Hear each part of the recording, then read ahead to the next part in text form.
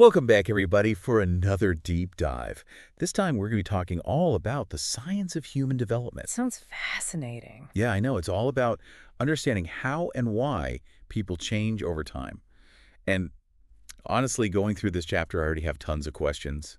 I feel like it's really going to make us think. For sure. And this chapter really lays a good foundation for us. It emphasizes that, studying human development, it's not just about like watching kids grow up. It's like an actual science Right. that uses research methods. Oh, yeah. The scientific method. Yeah. That's what intrigued me, too, right away. Like, Yeah. how do you even apply something as structured as the scientific method Right. to something as messy and unpredictable as people? Exactly. Yeah, that's a great question. And the chapter really dives right into it. It walks us through how researchers use things like observation experimentation, even surveys, Oh, wow. to gather evidence and really test their hypotheses about how people develop. Oh, so it's not just sit back and watch people. Yeah. It's actually like testing things. It's actively testing ideas, looking for patterns. And one study that really got me thinking was this one about priming and soccer hooligans. Okay, now those two words don't usually go together. They don't, but it's so interesting. So researchers in the Netherlands were trying to understand how, our thoughts and expectations can influence our actions. Okay, yeah. So they primed some students to think of themselves as either like professors or like hooligans. Oh my God. And then they had them answer some trivia questions. Okay, did the hooligans like start a fight in the lab? No, not quite. But here's the thing. The students who were primed to think like professors, they actually scored way higher on the trivia than the hooligans. No way. So like if you're about to take a test, just imagine yourself as a brainy professor. Right, exactly. You'll ace it. It suggests that even these subtle cues can really shape our behavior in surprising ways. That is wild. But here's where it gets even more interesting. When other researchers tried to replicate this study, they couldn't get the same result. Yeah, so it sparked a lot of debate about, how reliable priming effects really are, and the importance of replicating studies Oh, that's so to interesting. make sure you know that they're valid. It's like science has a built-in like checks and balances system Yeah, where you have to double check and make sure that things are accurate. absolutely. And that's where this idea of meta-analysis comes in. I love that word. It's so cool. I don't know why. It's a fancy word, but all it means is you're combining the results of multiple studies Oh, okay. to get like a bigger picture understanding. Oh, so it's like taking the best ingredients from different recipes. Exactly. Wow. And then, making this amazing gourmet dish. And you're a meta-analysis chef. That's me. That's awesome. Oh, Another study I found interesting was the one about Thanksgiving and political polarization. yeah, that's a good one. It's wild to think that like where your family lives politically could influence like how long you stay at Thanksgiving dinner. I know, it's crazy, right? Yeah. So they used smartphone location data to track people's movements Oh, wow. during Thanksgiving. Hmm. And they found that when people traveled from, communities that voted heavily for one presidential candidate Mm-hmm. to visit relatives in areas that supported the other candidate, their visits were shorter Shorter. than the year before. Wow. So it's not just awkward political conversations at the dinner table. Right. It's actually impacting their behavior. Yeah. So families are literally cutting their visits short because of political differences. It makes you think. Yeah, it's really sad Yeah. and fascinating at the same time. It shows that human development isn't just about individual psychology. Right. It's all embedded in these social and political contexts. Right. Our relationships, our communities, even the broader cultural climate all play a role. It makes you wonder, like, what other seemingly unrelated factors are actually influencing our development without us even realizing it. Absolutely. And it leads us to this really central debate in the field of human development. Nature versus nurture. The age-old debate. I know, right? Yeah. Are we shaped by our genes or by our experiences? I feel like I've heard that my entire life, Me too. but I still don't know if I fully understand it. Well, you're not alone. Oh. It's a super complex issue, and for a long time, people saw it as like an either-or thing. Okay. But this chapter really emphasizes that it's not nature versus nurture. It's nature and nurture. Okay. They're constantly interacting and influencing each other. So it's like a dance where both partners are leading and following at the same time. Exactly. Our genes provide the blueprint, Right. but our experiences, they really shape how that blueprint is expressed. So like a construction worker can have the blueprint, but the Yeah. environment might change how that building actually gets built. Exactly. And the chapter uses this great analogy to illustrate this. Oh, love a good analogy. It's the dandelion and orchid metaphor. Okay, you've got my attention. Okay. Am I a dandelion or an orchid? Well, think about dandelions. Okay. They're so resilient. Yes. They can thrive anywhere. Yeah, they're like weeds. Exactly. Whether it's a crack in the sidewalk or a lush garden, they're going to be fine. So are dandelions like people who have good genes You could say that. and just kind of roll with the punches no matter what? Right. Okay, now think of orchids. Okay, orchids are very pretty and delicate. They are beautiful, but delicate. They need very specific conditions to flourish. Okay, so orchids are more like people who are sensitive to their environment. Exactly. Okay. This is the concept of differential susceptibility. Wow, so that's a mouthful. I know, right? Mm. But all it means is that people vary in how sensitive they are to particular experiences. So someone who's like a dandelion might be able to handle stress Yeah, without it having a huge impact, right. whereas someone who's like an orchid Yeah, might be more vulnerable. exactly. And this susceptibility can be influenced by both genes and previous experiences. Okay, so it's not just about having good or bad genes. Yeah, right. It's about how those genes interact with the environment Yes. and how that shapes who we become. Exactly. I'm learning so much today. We do. It's really cool. It's so fascinating. It has huge implications for how we understand human development. Yeah. Because we can't just look at someone's genes or their environment in isolation. Right. We have to consider this dynamic interplay between the two. Right. It's like trying to understand a cake by only looking at the flour. Exactly. They need all the You ingredients. need to see how it all comes together. Yeah. And that brings us to the lifespan perspective, which is all about understanding development across all stages of life, Ooh. Okay. I'm intrigued. not just childhood. Yeah. Tell me more. So the lifespan perspective emphasizes that development, it's a lifelong process. It's full of twists and turns, gains and losses. It's multidirectional. So it's not just a straight line upward. No. Sometimes we might have setbacks. Exactly. We might gain skills in one area while losing ground in another, or experience, periods of rapid growth followed by plateaus. I feel seen. Right. It's reassuring to know that if I hit a rough patch, Exactly. that doesn't mean I'm doomed. Exactly. I can still learn and grow. Absolutely.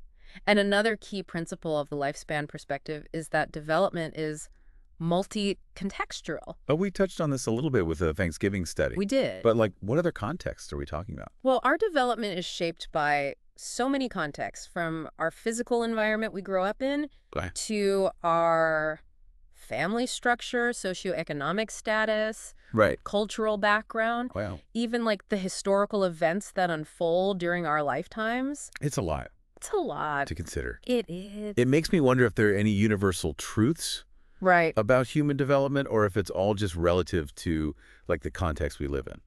That's a great question. That's probably both. It's probably a little bit of both. Okay. There's some fundamental aspects that seem to hold true across cultures, Yep. but the way those aspects are expressed can be very different depending on context. So it's like we all have the same basic building blocks, Yes. but the structures we create with those blocks Yeah. could look totally different. Exactly. And Yeah. that's why it's important to study human development from a multicultural perspective. I'm so glad you said that because that's what I was thinking about next. Perfect. It's really important to recognize that culture has a profound impact on how we develop. Yeah, for sure. And it's not just about national cultures either. Right. It's about all the different cultures we're part of. Ethnic cultures, family cultures, religious cultures, even like the culture of our peer group. Oh, yeah, it's like this tapestry of influences, Exactly. each thread adding its own unique color and texture. And it means we need to be careful about making assumptions Oh, yeah, for sure. based on our own limited perspectives. Right. It's so easy to like judge other cultures It is. based on our own values. Yeah. And that can really blind us to like the richness and validity of other ways of being. Totally. The chapter actually talks about this. It's called the difference equals deficit error, Oh, wow. which is this tendency to see anything different from our own culture as like somehow inferior or wrong. Oh, it's so true. It's like that saying, don't judge a fish by its ability to climb a tree. Exactly. Yeah. Every culture has its own strengths and values. Right. And understanding those differences can really help us. Expand our horizons. Yes. Our understanding of human development. It makes you realize that what might be considered normal in one culture Yeah, could be seen as totally different. absolutely. And this brings us to another important principle of the lifespan perspective. It's multidisciplinary. Okay, so we've got multidirectional, multicontextual, Can be multicultural, seen as multidisciplinary. multidisciplinary. I'm seeing a pattern here. I know, right?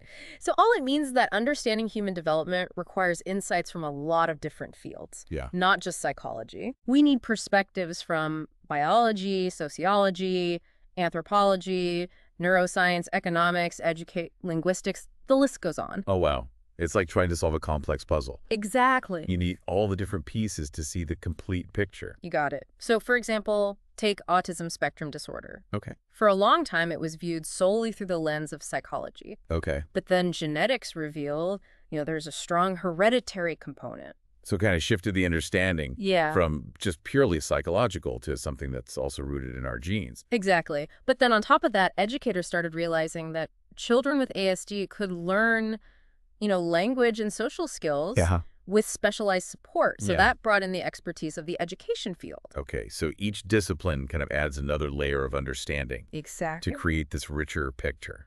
And now neuroscientists are exploring the brain structures involved in ASD. Right. Nutritionists are studying the role of diet public health experts are tracking the prevalence across different populations. It's truly a multidisciplinary effort. Yeah, it's amazing to see how all these different fields can kind of work together Yeah, to shed light on something as complex as human development. absolutely.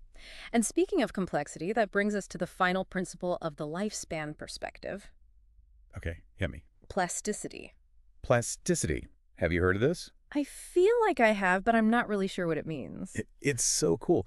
So plasticity refers to the incredible capacity for humans to change and adapt throughout their lives. Oh, so it's not like we're set in stone. No, we're not. Like we're not just a product of our genes or our childhood. Exactly. We have this amazing ability to learn new things, develop new skills, even change ingrained habits. So our brains are basically like rewiring themselves Yes. based on what we're doing and exposed to. That's a great way to put it. And this plasticity, it's evident throughout the lifespan. Wow. So that's inspiring. It is. No matter what age we are, Yeah. we can still continue to learn and grow and evolve. Absolutely. And this idea of plasticity is central to the dynamic systems approach to development. Okay. Remind me, what is the dynamic systems approach all about again?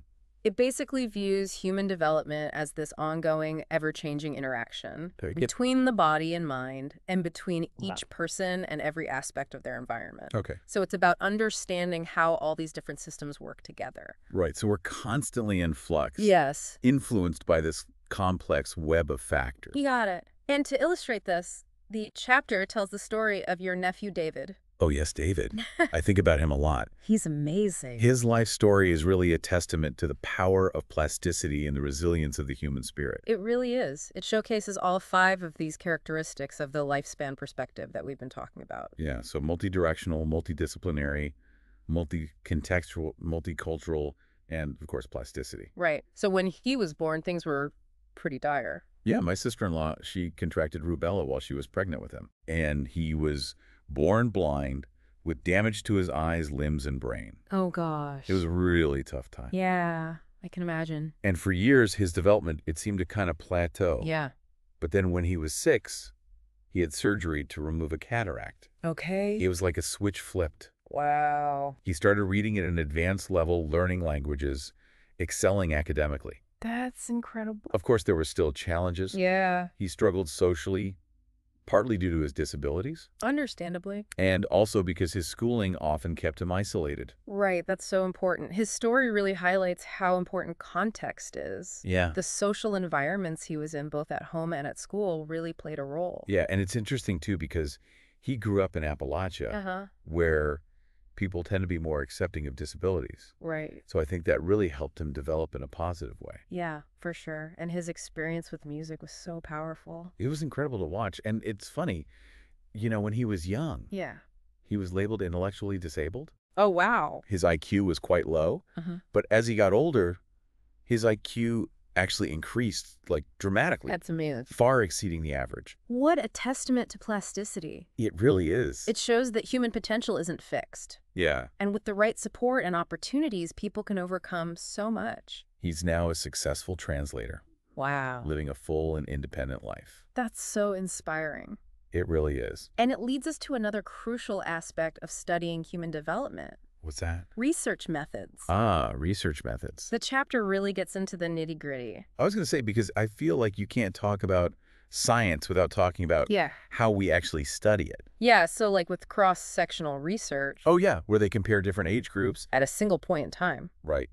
It seems efficient, Yeah, but it doesn't really tell us much about individual change. exactly. And it can be really susceptible to what we call cohort effects. Cohort effects. Meaning that, like, the differences between age groups might just be because of... Generational influences. Exactly, not actual developmental changes. So if you're studying attitudes toward social media, Yeah.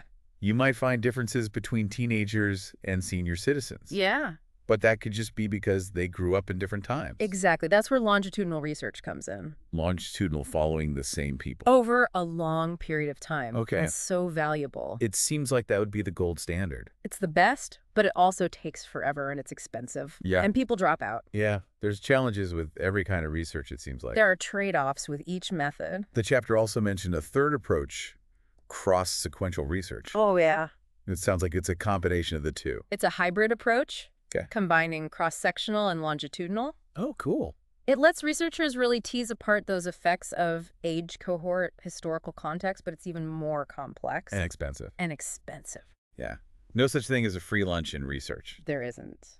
But, okay, so we've got these different methods for studying development. Yeah, But it sounds like there are some really important things to keep in mind, too. for sure. Like, correlation doesn't equal causation. Absolutely. Just because two things are related doesn't mean that one causes the other. Yeah, like I remember reading that people who eat breakfast regularly tend to weigh less, Yeah. but that doesn't necessarily mean that eating breakfast causes weight loss. Right. There could be other things going on. Like maybe people who eat breakfast are also just more health conscious in general. Yeah, or something like that. You never know. The chapter also talked about the difference between quantitative and qualitative research. Oh, yeah. Those are two very different approaches. Yeah, they are. But both are important. Yeah. So quantitative research deals with numbers and Yeah. statistics, Right. which is great for comparing groups, testing hypotheses, identifying patterns. So big picture stuff. Yes, big picture stuff. But maybe not so much for personal stories. Yeah, exactly. Qualitative research focuses on those narratives. Okay.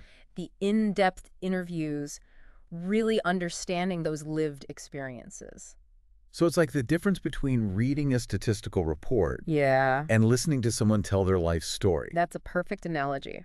It seems like a balanced approach is key, It is. using both to get the full picture. Absolutely. Like we need that wide-angle lens and then that zoom lens to really grasp how complex this all is. Exactly. It's like having a toolbox full of instruments. Right. Each one is good for something different. This whole deep dive has really got me thinking about Yeah. how we need to ask the right questions Yeah. and use the right tools to find the answers. And it's not just about collecting data. Right. It's about understanding what it all means. Exactly. And speaking of unanswered questions, Yes. the chapter mentions that there's still a lot we don't know, Right. like the long-term effects of prenatal drug exposure, Yeah. the complex factors that lead to poverty, Right. how to best support kids growing up in diverse family structures.